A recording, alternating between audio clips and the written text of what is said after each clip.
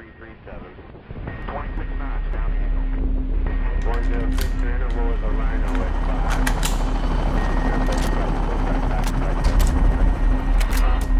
Good. 207 on glide path on course 1 mile. Good. 207 on glide path on course.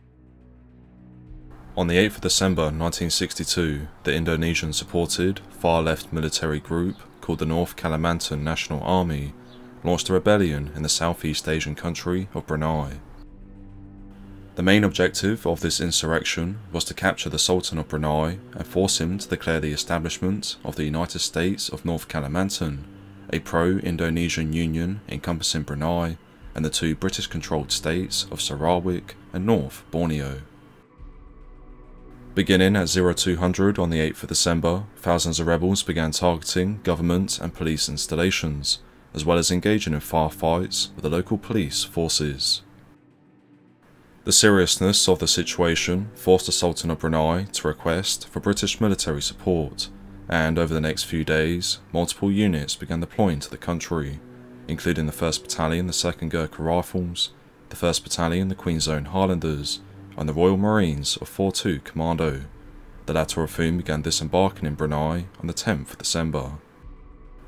By that day, it was clear that the rebellion was struggling to maintain itself, with an article stating that the rebels had failed to take control of Brunei town, the capital, take control of the person of His Majesty the Sultan, or defeat the police forces in the capital. More importantly, they have failed to arouse a mass popular uprising in support of their insurrection. Although, for the most part, the rebellion had been contained, there still remained a lot of work to do, particularly with regards to the small rebel groups that spilled over into the neighbouring state of Sarawak. Here, rebels had seized control of the small town of Limbang on the first day of the rebellion, and with it they had taken a number of hostages, who, intelligence indicated, were to be executed on the morning of the 12th of December 1962. As such, immediate action had to be taken, and on the 11th of December, the Royal Marines of L Company 4-2 Commando were instructed to retake Limbang and free the hostages. Unfortunately for L Company, intelligence on the situation in Limbang was virtually non-existent, with its commanding officer, Captain Jeremy Moore, recalling afterwards. A decision on the best way to set about the task was naturally dependent on information, and this was hard to come by. Maps were scarce and small scale. Limbang was all of a millimetre across on the map I had. Another problem was that we did not know where the hostages were. I assessed that the police station seemed the most likely place for the rebel headquarters, and I hoped that if we could knock this out before the enemy commander had time to give orders for the disposal of the hostages, our chances of rescuing them might be increased. Added to the company's problems was the fact that the river, which ran alongside the town, provided the only suitable entry into Limbang, and so the assault plan that was drawn up called for L Company, composed of 4, 5 and 6 troops, to conduct an amphibious landing in the area of the town's police station, before moving off with all possible speed to secure the hostages. By the evening of the 11th of December 1962, all preparations for the operation were complete, and at 2300 the rescue force, totaling 89 men, loaded up onto 2 medium-sized landing craft and set off for Limbang.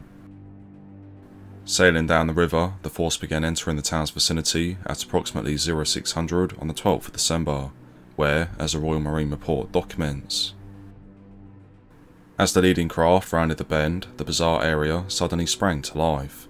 It was just light at this time, and a large number of rebels were seen running in all directions, but very quickly disappeared into houses and other cover. The police station was immediately recognisable, and the leading craft increased speed and made for the bank at a point about 30 yards upstream of it. The intelligence sergeant, using a loud hailer, announced that the rebellion was over and called upon the insurgents to surrender, but they replied by opening heavy fire upon both craft. Through this heavy gunfire, the forward landing craft, carrying the Marines of 5 Troop, made its approach into the designated landing point, during which the first casualties began to be sustained, when 2 Marines, Fred Powell and Gerald Kierans, were sadly killed by enemy fire. Despite the tragic loss of these 2 Marines, the craft remained on course and eventually made landfall, enabling 2 sections of 5 troop to rush ashore and begin the assault on the police station. Meanwhile, the second craft, carrying 4 and 6 troops, remained in reserve and provided cover and fire with her 2 on-board Vickers machine guns, which proved effective in silencing a machine gun post located on the roof of the police station. However, although the weight of this supporting fire was considerable, the assaulting Marines of 5 troop became pinned down on the banks of the river, followed by difficulties being experienced on board the first landing craft, as the report continues. Almost immediately after the leading sections of 5 troop were ashore, the leading craft drifted off the bank, probably because the coxswain had been wounded, but the captain, Jeremy Moore, immediately took the wheel and brought her into the bank again about 300 yards upstream. Here, a second landing was made, with the remainder of the Marines that were on board the boat and who were designated the reserve section, disembarking and heading northwards to rejoin the rest of 5 troop in the vicinity of the police station. Leading this advance was Troop Sergeant Walter Macfarlane, who led the reserve section forward to an area just north of the hospital, where an insurgent ambush temporarily halted the advance. Tragically, during the firefight that developed, Sergeant Macfarlane, along with Marines Ronald Formoy and Richard Jennings, were all killed in action. In addition, a 4th Marine suffered wounds during this engagement, which eventually saw the rebels being defeated and driven back into the adjacent woodland. Following the clearance of the hospital area, a detachment of the reserve section, under the command of Sergeant David Smith, moved in and secured the hospital itself, during which they found and freed 9 of the hostages. At around the same time, a link was made with the rest of 5 troop near the police station, where they were also joined by the arrival of 4 and 6 troops from the second landing craft. The time was now approximately 0700, and with the whole of L Company ashore and a small beachhead established, Captain Jeremy Moore, the company commanding officer, turned his attention to securing Limbang town to the north. The Royal Marine After Action report details these operations. 6 troop cleared the police station and 4 troop moved up behind and north of it, past the mosque, to the back of the town, where one of the rebels gave them some difficulty by engaging them from a room full of women and children. However, he was dislodged and 4 troop entered the block of shops. While 6 troop held the northern end of the beachhead and gave support, 4 troop cleared the first east-west block of shops in the bazaar area, and then 6 troop cleared the first south-north block supported by 4 troop. As soon as the first block of shops in the town had been cleared, 4 troop took over the northern end of the beachhead and 6 troop was transferred to the eastern side, whilst the support company elements cleared to the southern end of the town and released the remainder of the hostages. Whilst these operations were developing, 5 troop, who were holding the southern sector of the beachhead, moved on and secured a handful of buildings, during which a civilian who was inside one of the houses was unfortunately killed when they were caught up in the crossfire.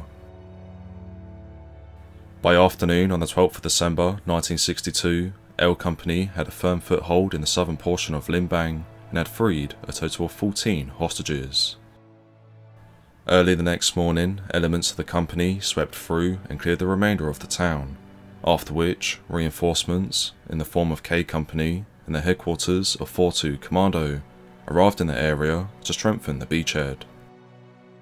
The arrival of these troops effectively marked the end of the Royal Marines' mission into Limbang, as the remnants of the rebel force fled into the nearby jungles. For L Company, the operation proved to be both decisive and costly.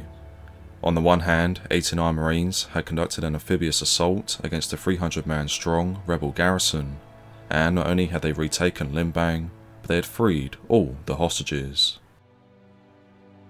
However, on the other hand, it had come at a price. L Company has suffered 5 men killed in action, and a further 8 wounded.